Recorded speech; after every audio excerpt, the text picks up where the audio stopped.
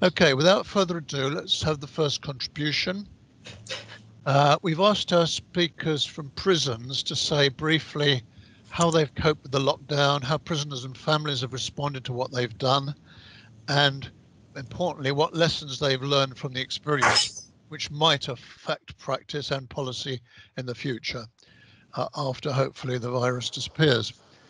So the first two contributions are pre-recorded, and the second two will be live. And we start off with Corin Morgan-Armstrong, who can't be here because he's on leave, and Hayley Morris, who are from Parc Prison in Bridgend. And Corin is the head of family services, and Hayley is a family interventions manager who works with families and prisoners. Corin was the main architect of the Invisible Walls project, which has attracted a great amount of attention both in the UK and overseas as well. A very innovative project. So if we can hand over, if Katrina can run the video, please.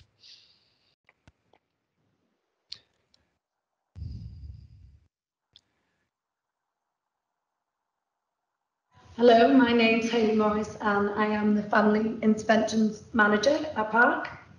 And I'm Corin Morgan-Armstrong and I'm the Head of Family Services for Parc and for the other G4S prisons. Okay, so before everything that happened, we had a really extensive kind of suite of family interventions and services that we were delivering pretty much every day, 7 days a week. That have been built up over about 10 years. So it's really well established. We were doing a lot of stuff in here in the prison, but also a lot of stuff in the community with people's families. We were working with schools, working directly with children. We've got a project called Invisible Walls Wales, which has been running for 8 years, that works mostly out in the community with the children and families of people in prison. And then in here, we were delivering somewhere in the region of about 5,000 to 6,000 visit places per month. So we had about 5,000 to 6,000 people coming in on domestic visits every 4 weeks, 400 to 500 children coming in a week. So we're doing visits on a huge scale. In the first instance, what we wanted to try and maintain was just basic contact. So making sure that people had phone access, and decent phone access, that they had extra phone credit, that the prison service was good enough to fund for all prisons, so people were able to make more calls than they would normally, and it wouldn't cost them. We're fortunate in this prison that we're already set up for in-cell phone lines, so everyone has a phone in cell here. So that culture is well established. So at pace, we found ourselves being involved in sending out tweets, updating all the G4S websites, doing things that normally we're not really that keyed up to do.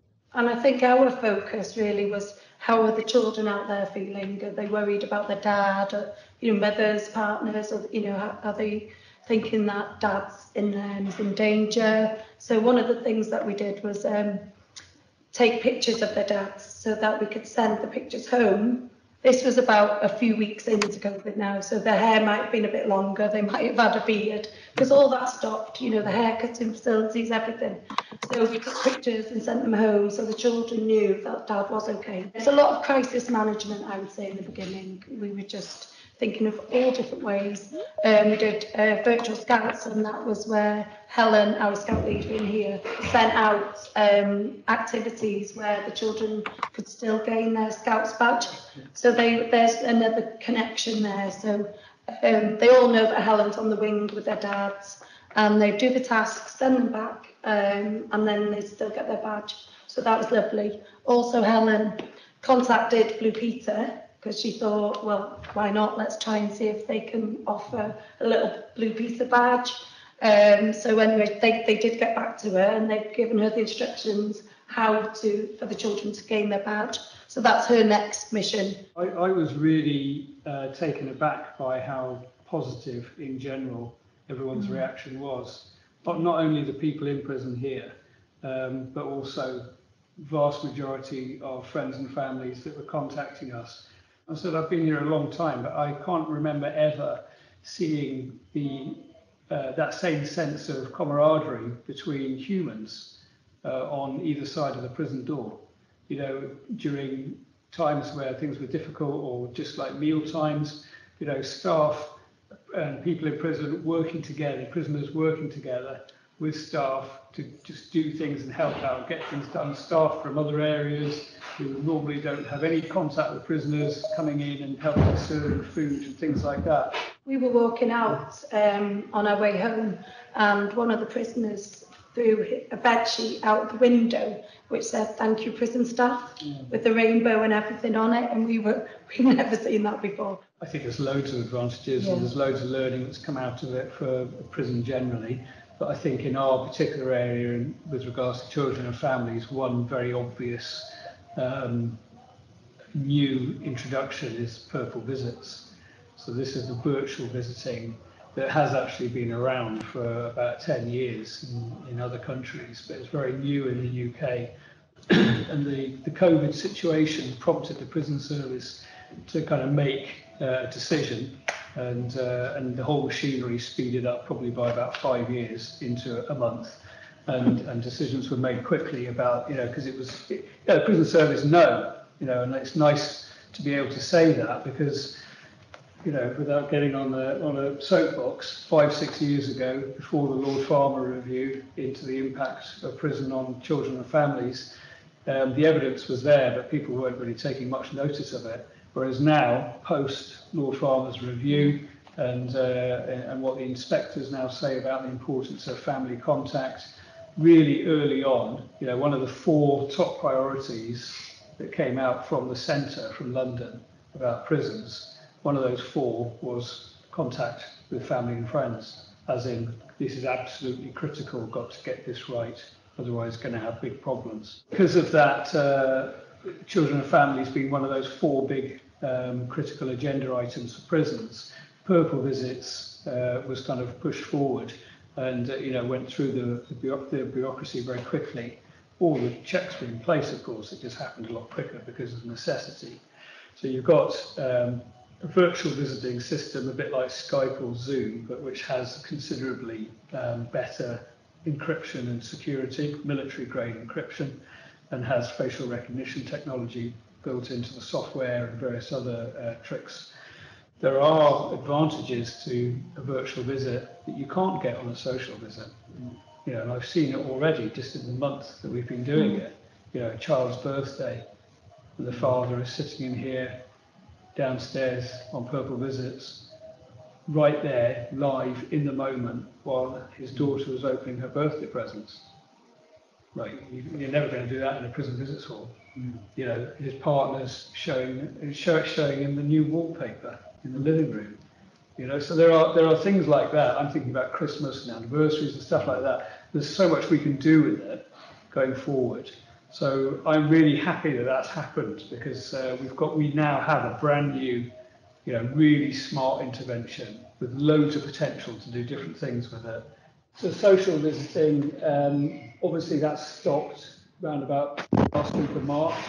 You know, unprecedented, never happened before. You know, as far as I'm aware, anyway, in prison service history in this country, they just kind of bit for everywhere. The plug was just pulled on it, and nothing happened until it was, I think, about the end of July, something like that. First week of August, thereabouts.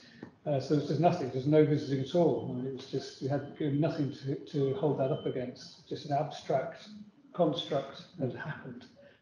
So having to then reverse engineer the whole visiting process and make it COVID secure, in line with legislation that's changing all the time, but also prison service rules and regulations, which were often different from, you know, what the Welsh government was saying to what the English government was saying, and all the rest of it, and try and get a really detailed plan that would be approved so that we could open the doors again, which we're obviously really keen to do. So although it's still very limited, we've got the 2-metre distance rule, and you know, all the different things that we can and can't do. There's no play area open, so where we're sitting now is all closed. There's no vending machines. You can't even get like a can of Coke. You can't get a coffee or anything. All you can give them is bottled water. There's no interventions running in visits. Normally this time of year there'd be so much going on. You know, the visits would be flat out, all around visits. We'd have family group interventions running and fun things happening for kids, firefighter for a day, all that sort of stuff. And there's just nothing happening at the moment. One mother that I walked out with, I think in the first week, she was saying to me that for her it was worth it. And I said, do you think your son feels the same? And she said, probably not. But for me, it was worth it. Yeah. And then for me, I thought, right, well, it's worth it then, isn't it? You know, because he's only got to walk from there to there, sit there for half an hour or whatever. She actually had to drive a long way, and for her, it was really uplifting. Really kind of helped her cope in the situation, just being able to see her son and go off again. It was a boost to her. And that's part of our job, is to say to prisoners, you're not thinking about you right now. You've got to think your family, your children might want to see you. It might be 2 meters apart, but they just need to see you okay. And again, with purple visits, it's about all those people that didn't get visits prior to COVID, because of all different reasons. Families are too far away. Foreign nationals. There's so many now. Our figures will actually go up, won't they, with the virtual and the actual social visits.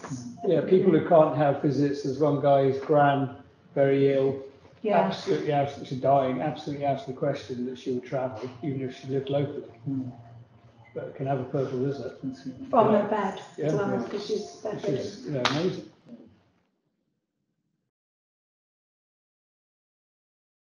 Okay, right.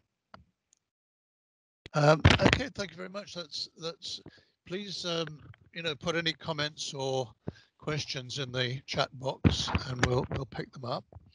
The next one is also a video, and this is from Eastwood Park Prison, which is a women's prison in north of Bristol, for those who don't know. And this is Hayley Simpson, who works for the charity Safer Wales in the resettlement team. She's the resettlement team manager in Eastwood Park, and she's recorded the following comments about the situation there. She preferred to record the talk, but she's here in person to answer questions later, as is Hayley Morris from the previous video. So could you run Hayley Simpson's video, please?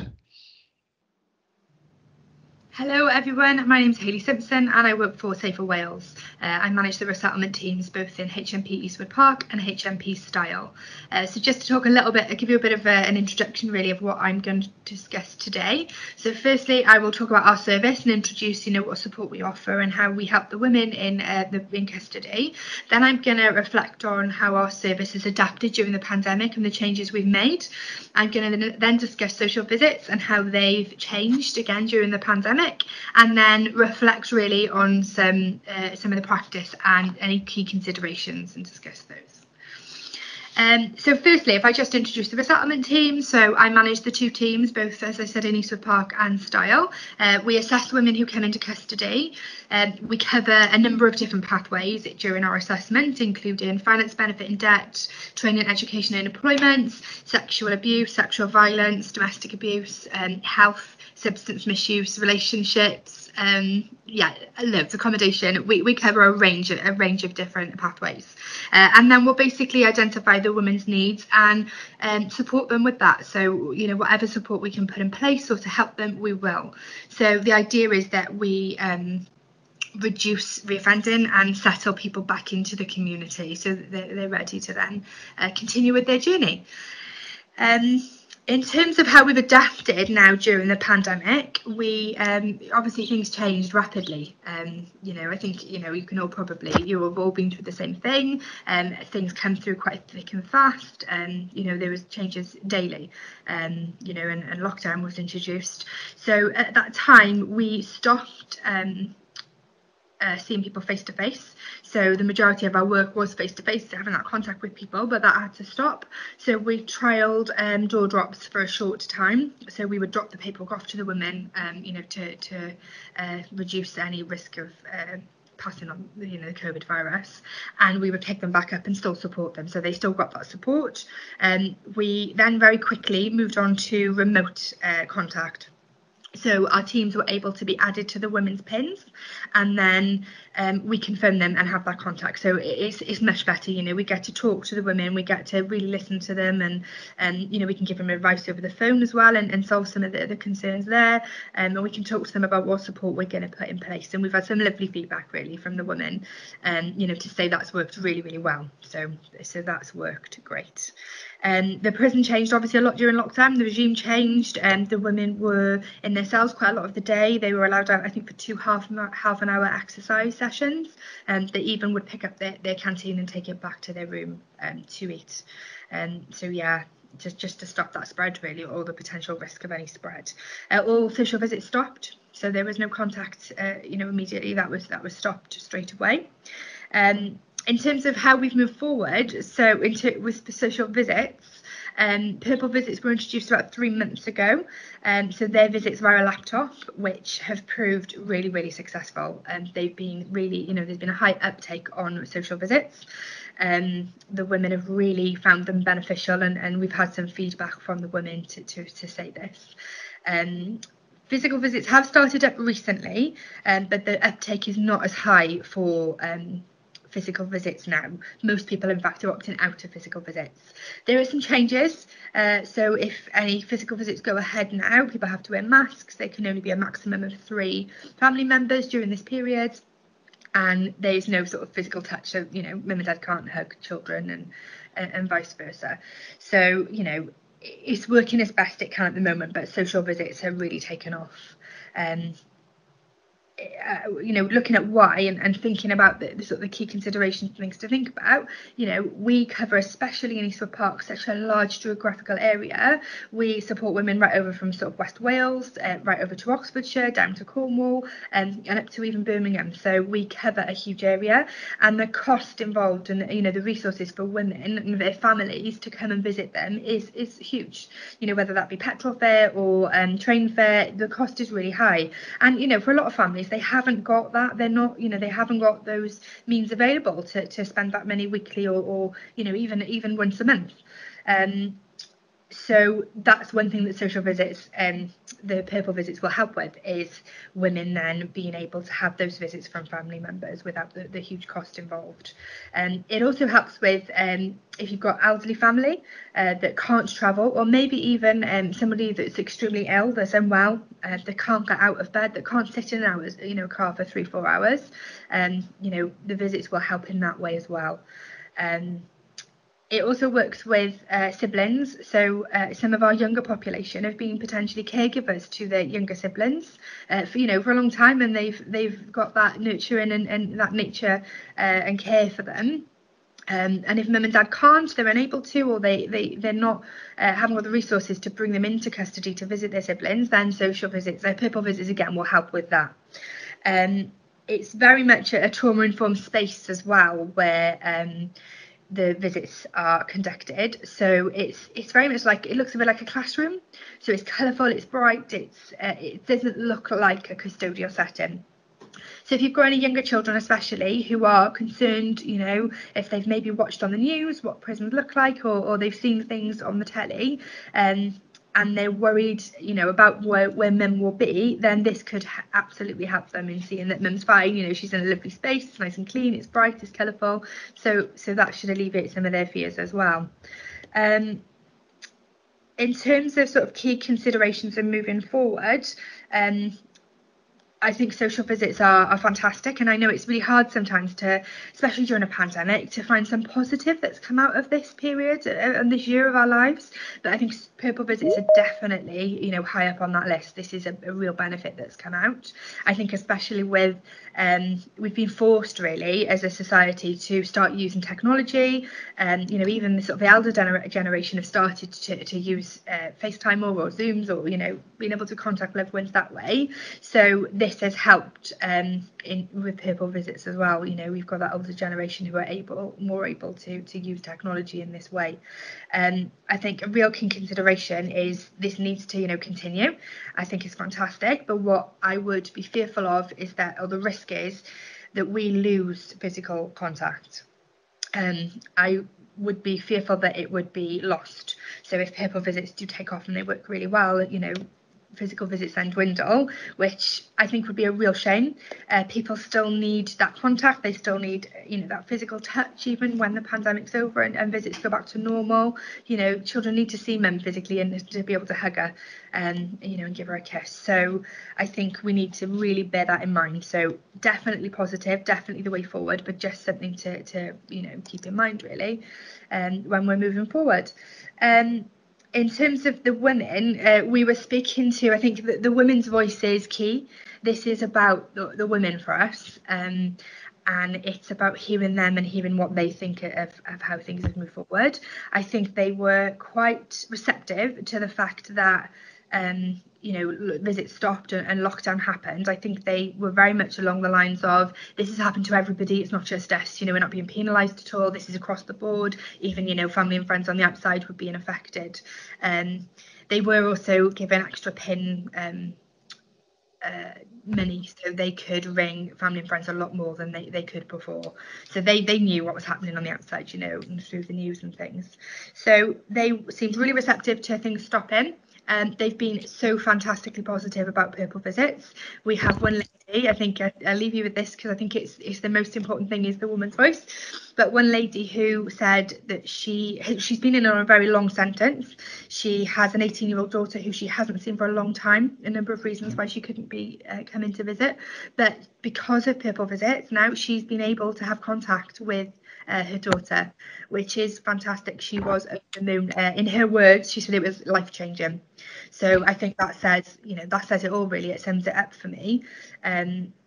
So yeah, she couldn't speak highly enough of it, and she's got that now to go outside to. She's building those relationships ready for when her sentence ends. She's got something to look forward to, something to plan for. So yeah, it is fantastic. Thank you very much for listening to me today. I hope you found some of the information useful, and yeah, thank you very much. And thank you, Hayley. Right, the third presentation we've got is live, and we have Victoria or Vicky Evans, who's a case manager at Hillside Secure Children's Home in South Wales, Neath. And we've also with her, we've got David Richmond, who oversees youth custody in Wales. He's the head of youth custody service in Wales. So we've got a sort of slight oversight plus a hands-on practice. Welcome both of you. Thank you. Thank you.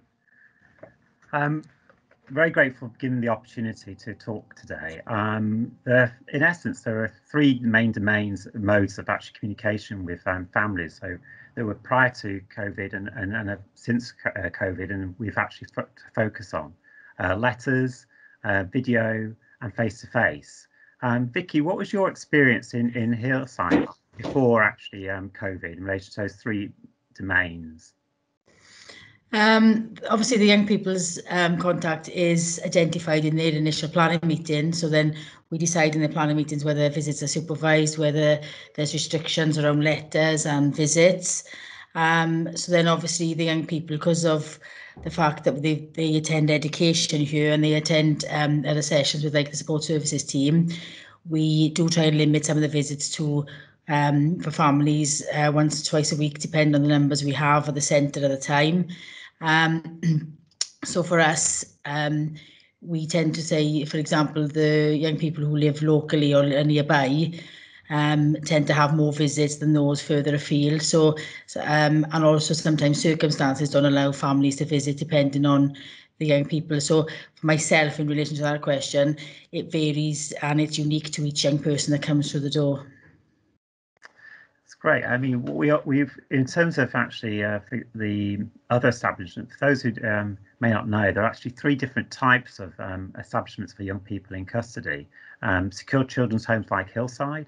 There's actually YOIs, youth offending institutions like the one at Parc, and there's also secure training centres, of which there's 2 in England. And in response to the lockdown, effectively, as everything closed pretty much in terms of actually obviously visits. But what we became quite clear, and Corin's already mentioned this, is that connection is one of the 4 main key regime priorities, in addition to feeding, medication and safety. And are built around that, YCS also emphasised connection with families being important. Vicky, how did actually Hillside adapt to the lockdown, and what processes were put in place that to help connect to the families? Obviously, when the face-to-face visits stopped, we were able to facilitate visits via using Skype, Zoom and Microsoft Teams. So a lot of our visit professionals were done via Teams. So we held meetings such as LACs and SARS and stuff via Teams. We had visits for young people of Skype. They depended on whether the parents had the facilities for Skype or so on. We obviously increased the phone calls, incoming and outgoing. Because obviously we had to support the young people and the parents with the pandemic. Some parents wanted to know we were keeping the young people safe. Some young people wanted to know that their parents were safe through the pandemic. What we were fortunate to do was that we didn't have any trouble as such with regards to the visits, because in fact some young people who live further afield were having more visits and more contact via your Microsoft Teams or your Skype. So we did have some issues where some young people who obviously we work with complex individuals, they struggled not being able to hug their parents, and sort of seeing somebody face to face a bit, it was strange for us as adults. So the young people needed a bit more time to adjust as well, because obviously it was strange for us as well, working via Teams for meetings and so on, because face to face contact is a lot different. But we seemed to sort of adjust to it pretty quickly. We increased the visits, and I think that it made social workers a little bit easier for them to do their visits as well. I think that's really interesting. Some of the actual challenges that were faced on a broader perspective was, as you mentioned already, access to the internet, whether that was available. We also had issues around actually equipment nationally, just getting the right equipment in place. You can appreciate, as Corin mentioned already, there was a lot of activity to increase the capacity to facilitate video calls, and that logistically just took a lot of energy and effort. Social visits were restarted. I know at Parc in the end of July, and social visits started, that's face-to-face visits at Hillside on the 3rd of August. In terms of actually sort of the challenges is actually, whilst I think small places like Hillside cope really well, big organisations, the bigger sites, to actually prepare for this, actually in terms of lessons, is preparation for emergency planning is certainly probably high up on the agenda. We also introduced a parents forum at Parc, because the dynamic wasn't simply one of connecting between young people and parents on a one-to-one basis. There's also the wider information that can be given to parents, and also the wider information given to other parts of the community, the youth offending teams, who facilitate outside of that connection dialogue between parents and the children. We also actually involved, as you know, with Hillside, the Children's Commissioner in this. So we made sure that actually that the Children's Commissioner were able to give their input to how we can actually improve from a child's perspective the position. And we also looked at the specific Welsh language perspectives. Were there any other sort of big challenges that you found actually at Hillside at all, Vicky? Yeah, I think that what we found was that, especially for young people that were transitioning back into the community, it impacted on restrictions such as mobilities, transition plans when it comes to sort of visiting future placements, visiting potential people, because obviously when they're meeting new people, it's difficult for anybody. So to meet somebody who's going to be looking after them in the community face to face was a bit difficult via Teams and so on. Plus, I think some of the young people struggled because whereas their contact was unsupervised, because of the internet and the restrictions and the availability to go on to other things, they had to have staff in the room during a visit, so that made it then a little bit more difficult in relation to sort of having that private time with your parents or family or friends where staff just outside the room.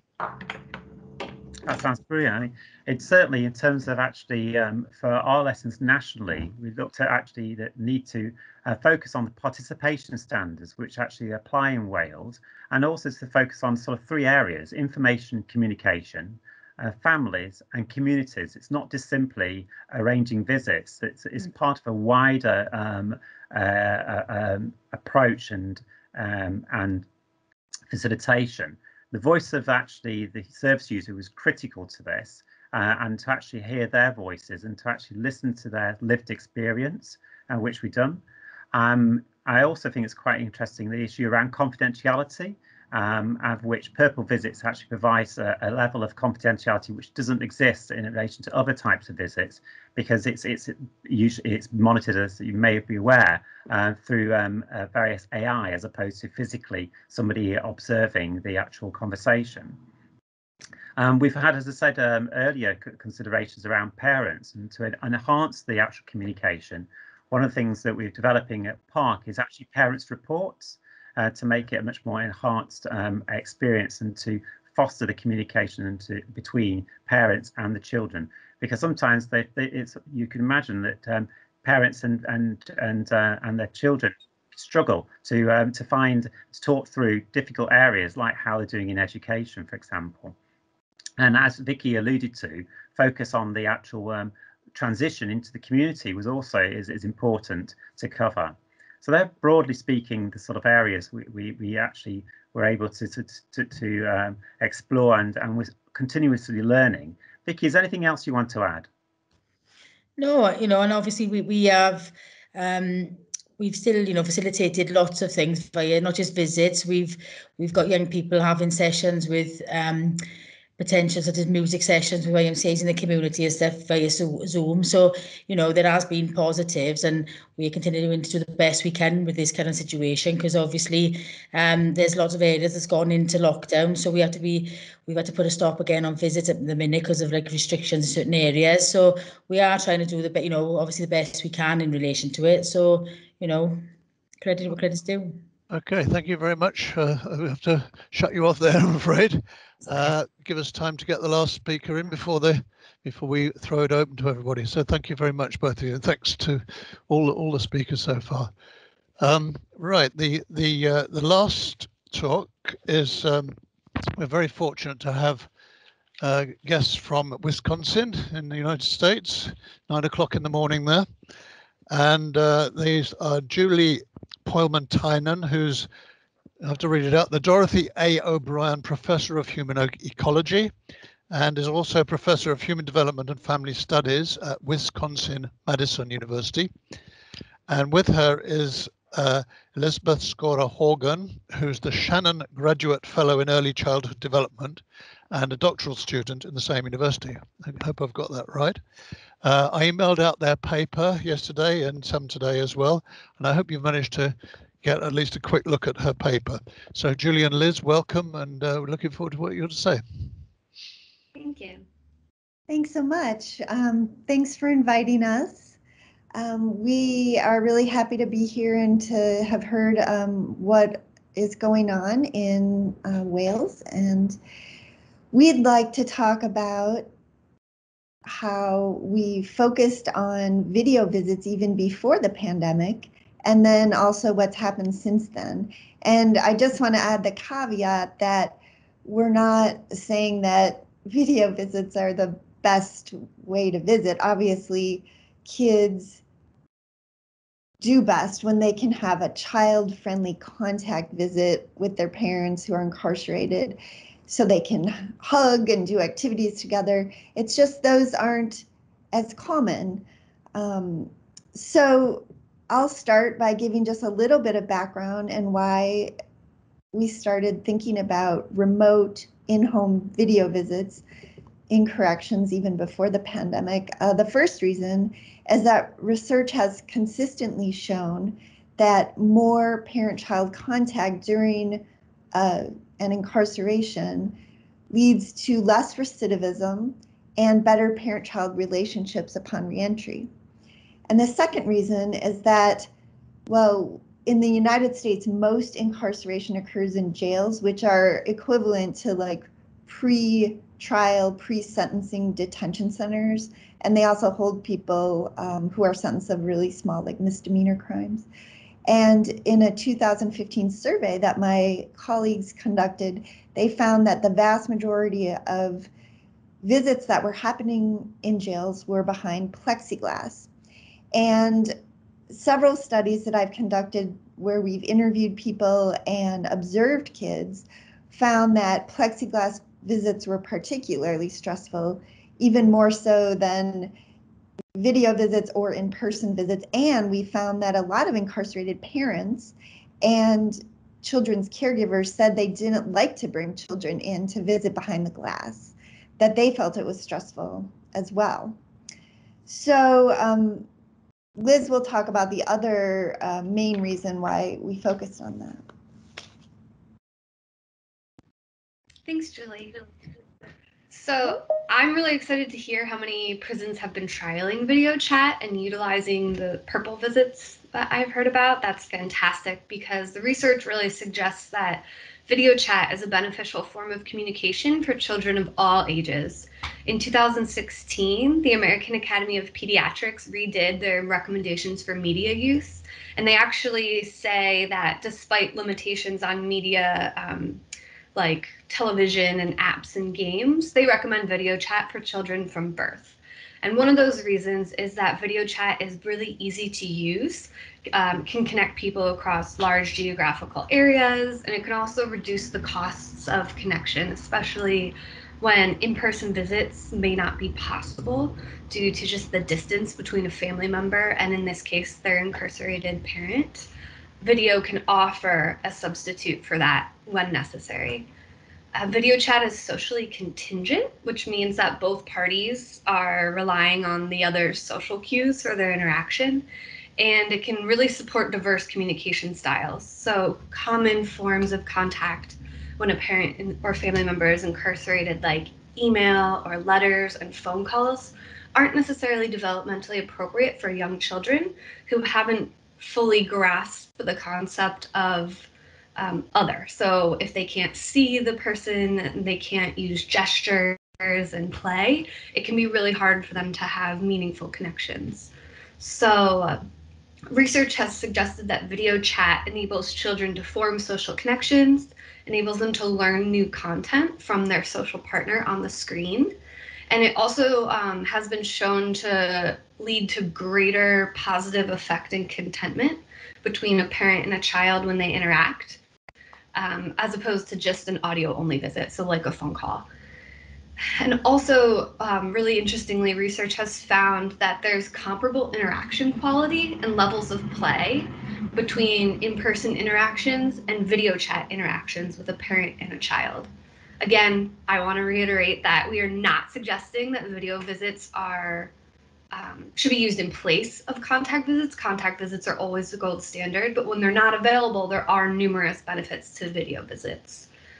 That being said, it is important to consider the context. There are a lot of contextual challenges, like systemic influence of corrections policies and the context of the prison itself or the jail, and the child's home setting and the availability of their caregiver, and also their access to tech.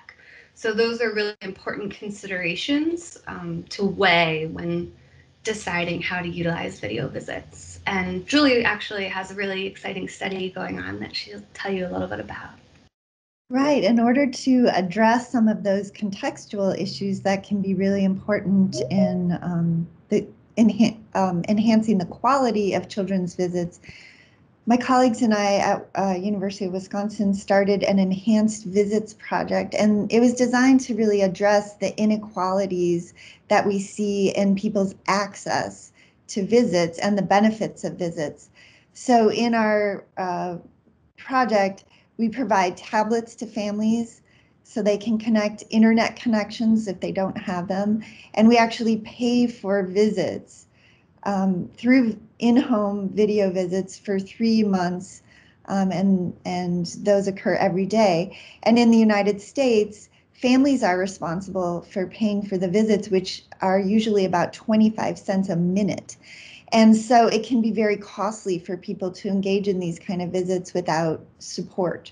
So our preliminary findings have been very positive. Families have said that they really enjoy the visits, that it gives them access to things that they wouldn't experience in jail, such as you saw on the first video, like the parents being able to be there for a child's birthday party, or an incarcerated parent supervising brushing teeth or homework, or being there for a mealtime or even a holiday. And so there are some benefits that they talked about. And also children themselves said, oh, I'd rather curl up on my couch or play with my parent instead of actually going to the jail. So these were all things we were thinking about even before the pandemic. So Liz is just going to talk about how this relates to what people are experiencing during the pandemic. Yeah, thanks, Julie. So with the pandemic, in-person visits were just completely taken away, not an option. So as we've heard, a lot of prisons were left scrambling for how to help kids connect. And it still is a very scary time for both kids and their family members. They're worried about safety, they're worried about health, they're just worried about when they'll be able to see each other again. So especially during this pandemic, it's crucial for considering video visits an option to connect family members with their distanced relatives. And as we've heard from the other speakers, there are concerns to this, like encryption and how to pay for the visits and access to technology, but the overwhelming benefits that enable kids to communicate better, enables them to play with their incarcerated parent, participate in longer and richer periods of communication. They can experience eye contact from their parent or family member and have playful interactions together. Really make this a viable option that should be considered as a way to help families get through the pandemic while they're separated.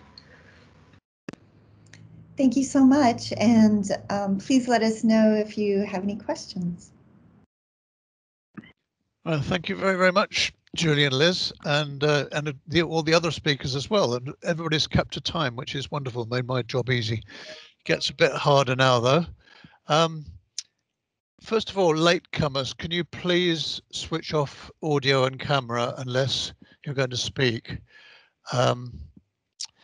Right. The other thing is for people who didn't hear at the beginning, where if you want to ask a question or make a comment, and everybody's very welcome to do that, please put it in the chat on the right of the. If you click on the along the little band at the bottom, you'll see a sort of speech bubble. If you click on that, you can then type. The chat comes up and you can type a message at the bottom and it'll show. We've got a couple of comments and questions so far, but before we go to those, I'm going to start with some brief comments from Maria and Cara. I hope they're there, from the charity Children Heard and Seen, and possibly Eloise as well, who I see has put a message up there. If you could come on and you wanted to say something quickly, and I think it'd be very helpful about from the perspective of families, because you work with the children and families. Is that right? So welcome. So give us a quick input. Thank you very much. Thank you. Yeah, hi there. This isn't. It is just about kind of how the families are experiencing video calls, and I think it's just to create a little bit of balance as well, because it's not to take away from the positives, but I think some balance is required, just in terms of that there are significant problems with functionality and connectivity with the Purple Visit system, and families have reported to us significant difficulties of having to re-verify themselves regularly throughout a call, and other things around not everyone has access to a smartphone or internet connectivity, which are required for a video call. Not everyone has the IT skills required to set up and manage a video call. There are issues around where English isn't the first language of people in accessing, completing the application process.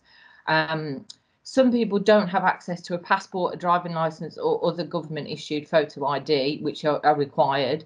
And the cost of buying a passport may well be prohibitive for some families. Video calls are largely available during the week.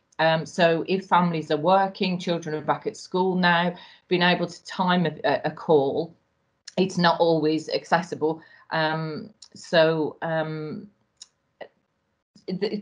families could all be in different locations, and because the children are at school, they're not all in the same place, so they can't all be on one call at the same time.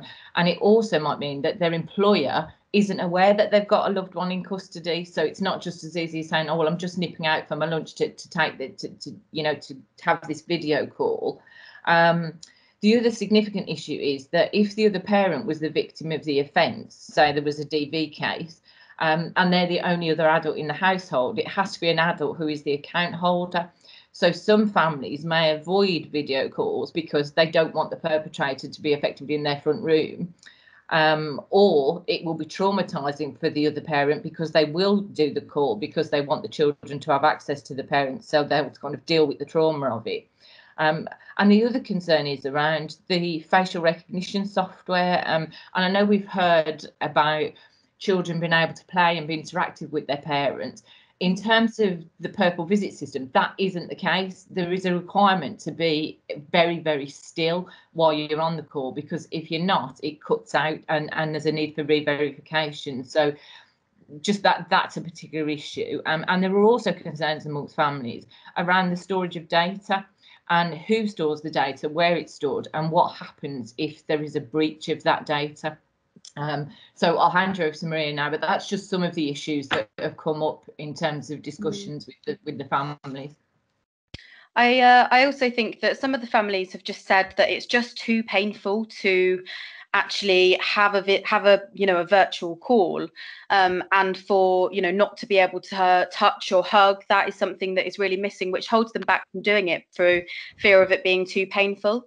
And another family, well, a couple of families that we've been working with, the actual, the amount of people that you're allowed to have on the actual video call, they're then having to choose between which of their children are allowed to see their mother this month on a virtual call, which has just been, absolutely heartbreaking for them.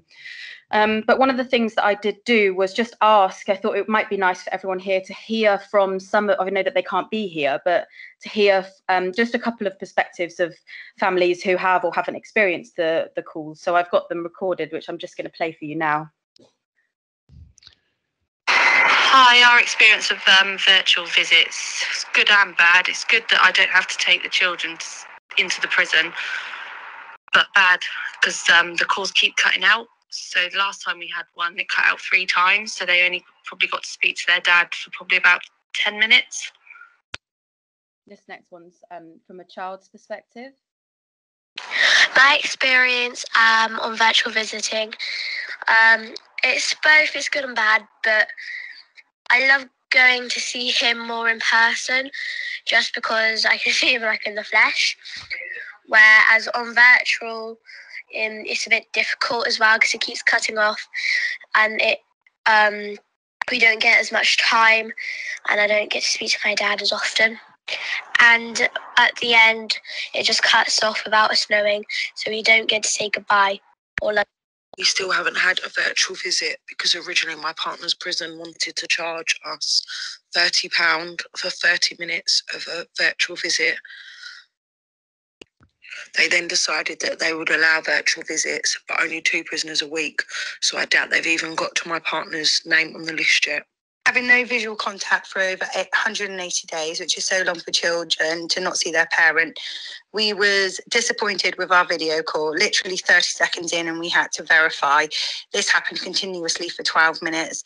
Then it seemed the connectivity at the prison was unstable, so had to keep restarting. After 20 minutes, we gave up, hadn't held a conversation, just managed to have a glimpse of each other. That left us very disheartened.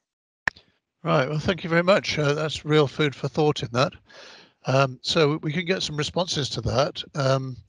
Could all our speakers now come put their video and speech on as well, speakers on as well, please? And David Richmond, you had your hand up, so maybe you could come in first. Yeah, I'd just like to, a few things. One is actually, as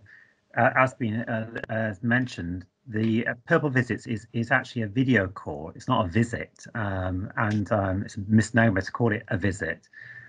Equally, it's not a substitute to actual real visits. And if anything, I feel that very quite strongly that we should be advocating real visits and actually and looking at ways to actually bring them back online as quickly as possible and supporting those visits. And just wanted to mention in relation to young people, there is schemes actually out there to support the financial, because there's obviously costs. And what actually COVID has actually highlighted is that parents quite rightly need those costs up front rather than claiming them once because they haven't got the money to afford a quite expensive fare to travel to the prison. So we've actually looked at ways to actually make that a much more streamlined process. So I get quite energized by the need to make this experience in relation to real visits more real and more frequent. And the feedback that people have had in terms of their experiences is really valid to actually strengthen that call. Does anybody else like to come in on that? I mean, we could link this with a general question from Kate Williams, which was about how big was the problem with digital poverty of the families with the Purple Visit system at all. So not just money and so on, but actually having the equipment and being used to using that sort of thing. I don't know what experiences any of you have had with that. Does anyone want to come in on that? You know the hand thing. If you click on the three dots, you can stick your hand up. Right, it says raise your hand. Ah, great. Okay, yeah, Julie. Julie, you need to put your audio on as well. You kept your microphone. Okay. I can't really comment on the Purple Visits because that's not something that we studied, but we found that in the jails in the United States that it was at least half of the incarcerated parents and their families did not have access to either an internet connection or a smartphone or tablet or understanding of how to use the software, etc. And that's why we developed our intervention program, is to address some of these issues and kind of equalize the playing field. Great, thanks. And there's another question here from Helen Louise Codd, who's a professor in University of Central Lancashire. I'm really interested. Mike. Yeah, it wasn't really a question. It's more just a sort of comment, really, because I'm working on prisoners and their families and their children, but I'm also back doing work I started doing 30 years ago on older prisoners and age friendliness in cities and prisons. And I'm just really interested in one of the things I was heard. It was just a comment, really. It wasn't really a question, but about the way in which it's actually where the visits work. Obviously, allowing particularly elderly people in the community and elderly relatives, for example, to interact in ways they wouldn't before because of mobility issues or poverty or whatever, or health. And that was just a comment. It wasn't really a question. It was just a comment, Mike. Anyone got thoughts? The elderly, vulnerable, disabled issue, particularly. Yeah, Hayley Morris. Hi, we've had, just in answer to some of the questions there, we've had a big uptake with Purple Visits, and there have been a lot of issues prior with the initial getting them onto the system and all that kind of thing. It's settled down a little bit now, and also regards to what the lady was just saying there, the family member has to download an app on their side. So that's how, when we've facilitated visits with guys with someone that can't get to prison, as long as they've got the smartphone and they can download the app, then there's been no issues there. Right, thank you. So they could have family members helping them to use the app as well, because an elderly person might not be able to use the app, but they could have another family member go around to the house and help them, because we've had that a few times as well. Right, thank you.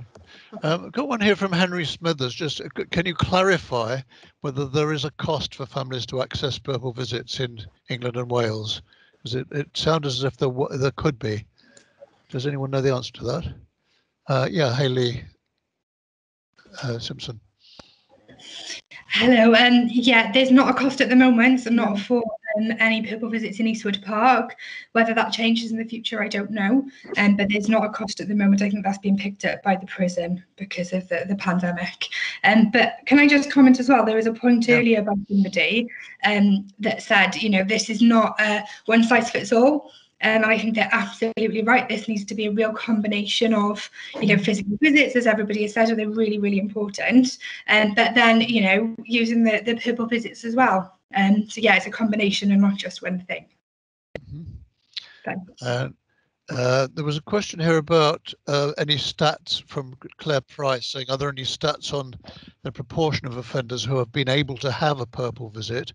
And Stuart Harrington has answered, Purple Visits is up and running in 107 prisons at the moment. So that's the great majority. It's probably about 80%, isn't it? Something like that. Yeah. Somebody, Maria, is it Kurlich, wanted to support the point about using the term video call, not virtual visit. Do you want to say something about that, Maria? Yeah, just to flag up really that it's very important within this fluidity that we've got, that we don't lose sight of the foundations, you know, and prisoners' statutory rights are very, very important foundations to anything that we do. But obviously we have to cope with the fluidity on top of that. But just I didn't want to lose sight of that. Yeah, thanks. Is your hand still up, Hayley, or is that people forget? Yep. Hayley Morris.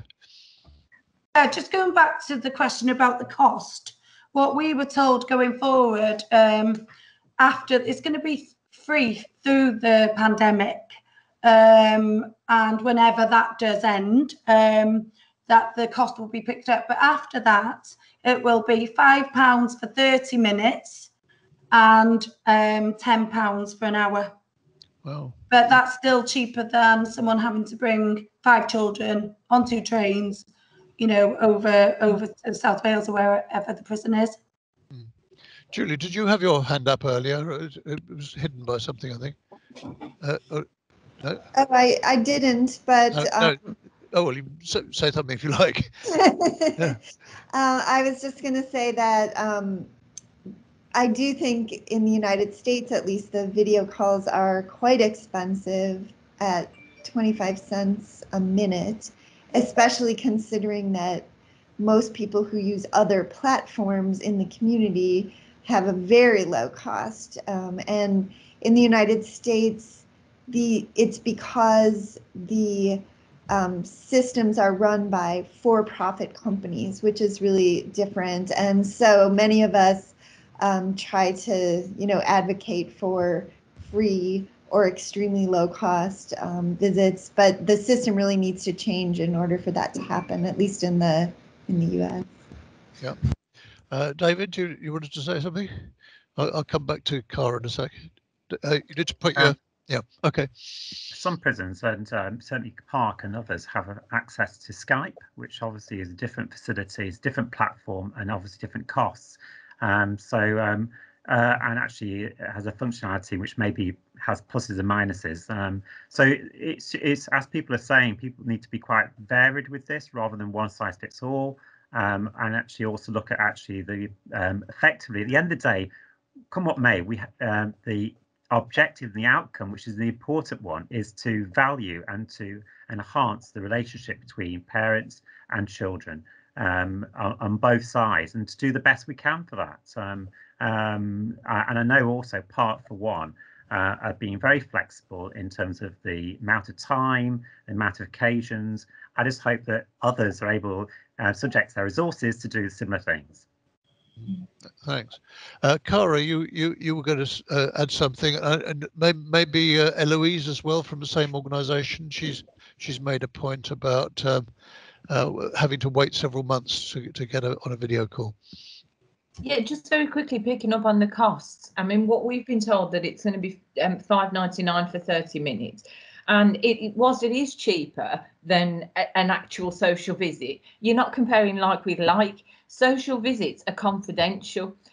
video calls aren't confidential, they're recorded and they're also observed, so they're very, very different, and also they're very, very limited in their scope in terms of time and accessibility, because at the moment they're once a month. And I think we just need to think about, like David was saying, that there are alternatives. Like in Northern Ireland, they use Zoom. They haven't had any difficulties in Northern Ireland in terms of using a different platform.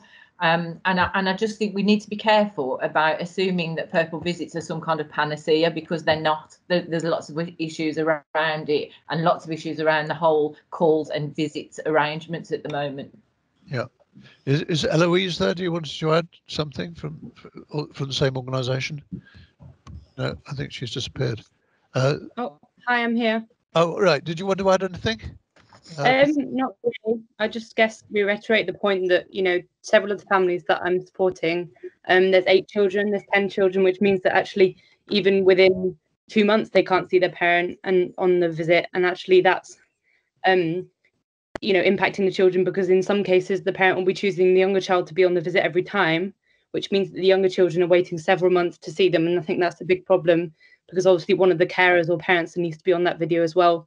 So then it is limited to 3 children. That was what I was going to say. Yeah, thank you. Yeah. Okay, well, we've sort of gone over our time, but we did have a thought that we don't have to stop exactly at 4, but maybe we should begin to draw it to a close.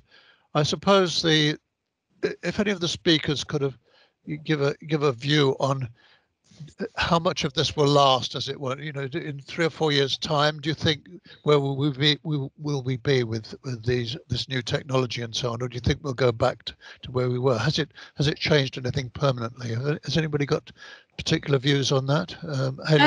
Mike, I've got to go in a minute, but what I would like to say, this is just what we try to do is look at different ways. We're not by any means saying that purple visits is going to overtake social visits or any of our family interventions.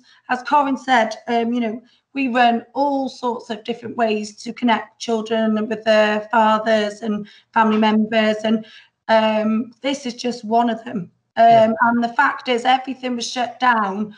The HMPPS had to think of something and think of something fast. You know, there's always errors, and when there's a pilot, it takes always there's teething issues. But we are having a lot of social visits as well. So children are coming in to see their dad. They can't hug, but what we've done is we've done physical barriers.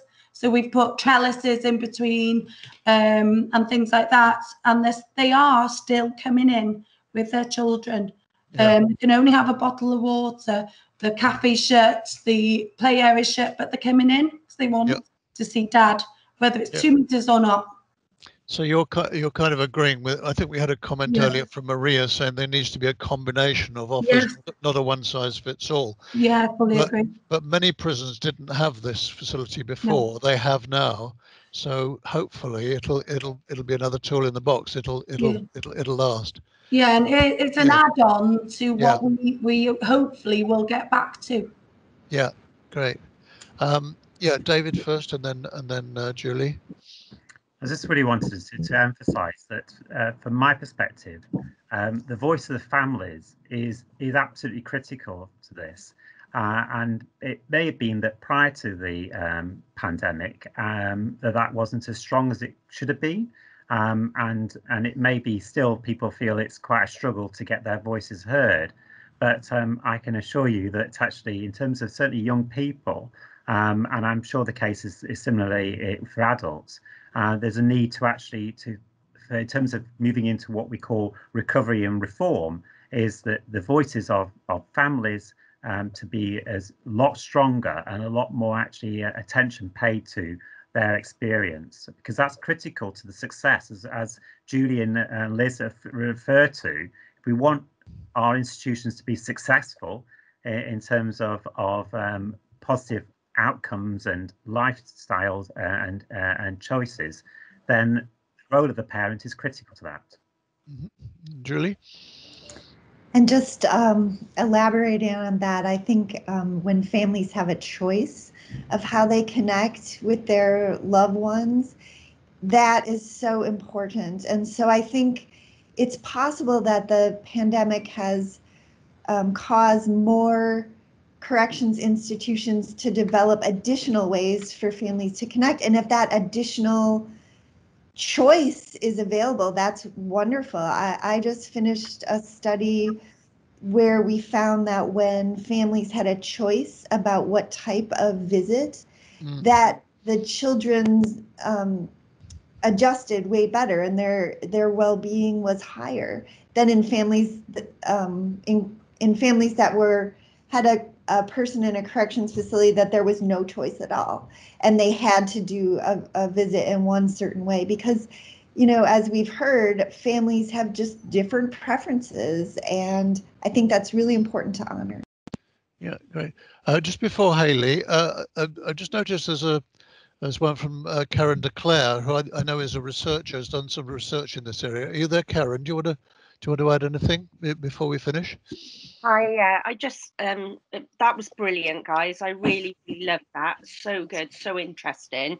But just during right through the the initial lockdown, we were collecting information from about 1,200 men across the prison service about their experience, and visits was part of that.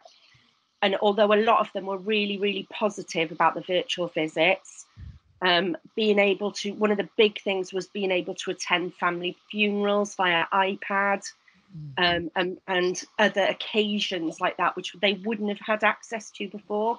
There was a lot of positive.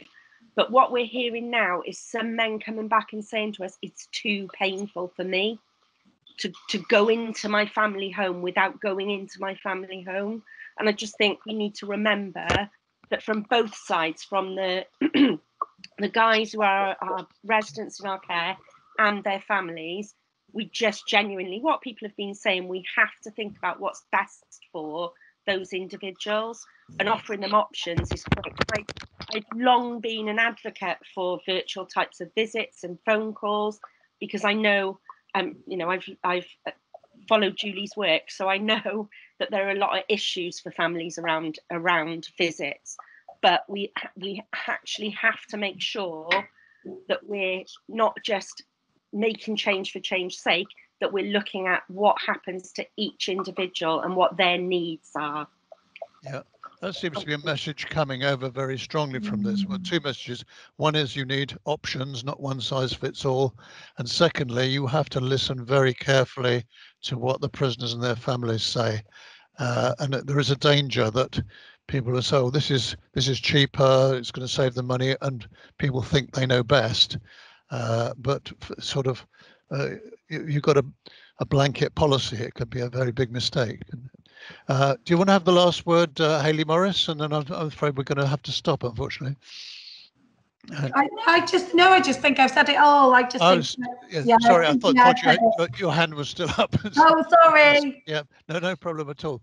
Okay, well, I better draw it to a close there. First of all, could I thank you all very, very much, all the speakers, and of course all the audience. It was a big surprise to us how many people were interested in this, and thanks for your contributions from the floor, as it were.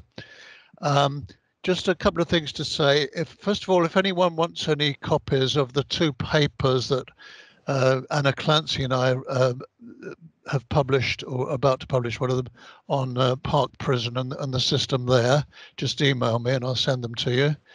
And secondly, we're going to, if you feel this has worked, we're going to repeat this with another issue, and I think Katie Holloway will be the next one, probably in November. And that'll be on issues around substance misuse. So I think any feedback you want to give us on the format, etc., would be very, very helpful to us. So thank you all very, very much again. Thank you. And we'll let you all know where the recording is when it's ready to go, and see you again, I hope. So thanks very much, thanks everybody. to you, Mike. Special thanks to you too, as chair. No, I enjoyed it. Thank you very much.